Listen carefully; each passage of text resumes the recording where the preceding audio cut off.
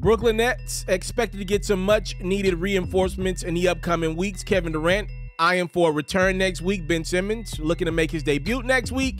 Kyrie Irving, maybe. The mandate will be lifted in a couple weeks, and he'll be back full-time. But for Thursday's matchup against the Boston Celtics, none of those guys were playing, and Jason Tatum and Jaylen Brown could care less. Tatum with the reverse layup. Now Brown going up and under to beat the shot clock.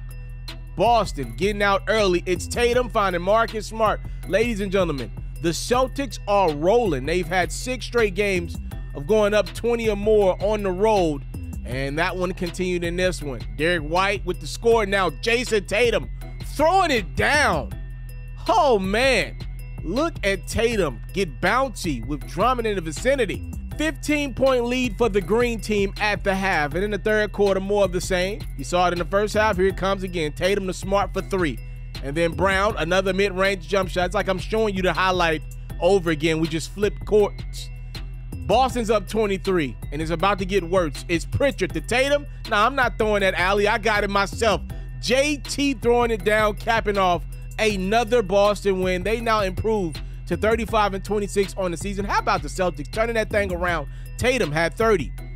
As the Nets lose again, 129-106 is your final from Brooklyn.